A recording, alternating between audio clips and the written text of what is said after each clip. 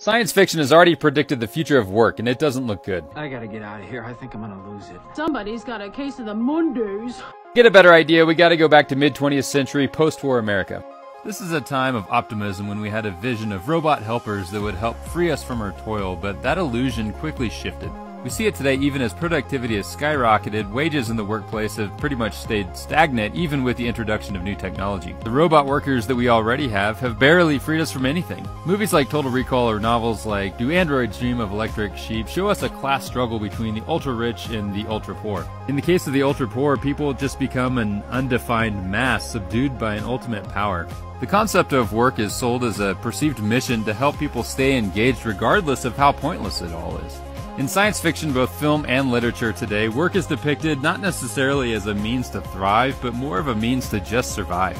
What do you think is the future of work, and is that future portrayed accurately in films and books today?